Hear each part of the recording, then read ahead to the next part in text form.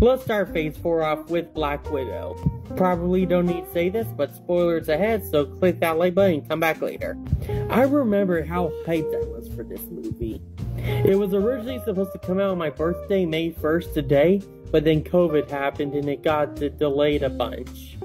Fans and I have been waiting years to see a Black Widow movie, and it was so nice to finally see it. My favorite character of the film has to be Alexei.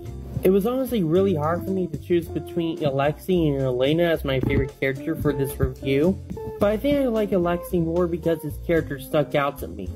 I love how he's just basically a Russian bootleg version of Captain America. Also, I really hope they have his character return for a Winter Guard movie. So this movie had one of the coolest but also the most disturbing opening inside the Marvel Universe. It's like you're jumping to a bunch of human trafficking children and forming the Red Room, but they also have this killer soundtrack behind it, and all the kids' actings in this scene were amazing.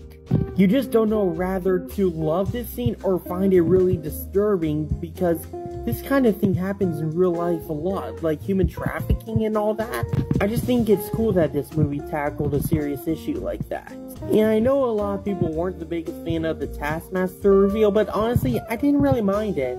Of course the MCU is gonna make a few changes with these kinds of characters. And I really liked what they did here for her, because I was not expecting her to be Dracovich's daughter. What I really liked about it is how, in some miraculous way or another, his daughter managed to survive that fire, and his first thought is, you know what, let's put a mind implant in her and make her our ultimate weapon.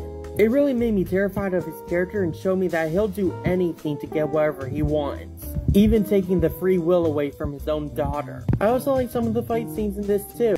Sure, some of them were weirdly edited together, but they were still cool action scenes and I enjoyed them a lot. Especially the fight scenes with Taskmaster, those are just really fun fights to watch. I wasn't really the biggest fan on how they explained Natasha and Clint's past in this film. I kind of wanted them to go more in depth with more flashbacks on how they first met and first fought each other, because Moonbase was something that they were building up for years, and I really wanted to see what happened between the two instead of them just talking about it. Maybe we'll get an animated series that goes more in depth with it. My favorite moment of the film has to be when Natasha and Taskmaster are fighting after destroying the Red Room. I loved how they landed on debris of the Red Room to try to break their fall. I give this movie a 7 out of 10, giving it a C. Anyway, that's the review. Go down to those comments and tell me what you thought, and click that like and subscribe button to keep up to date with all my latest content. See ya!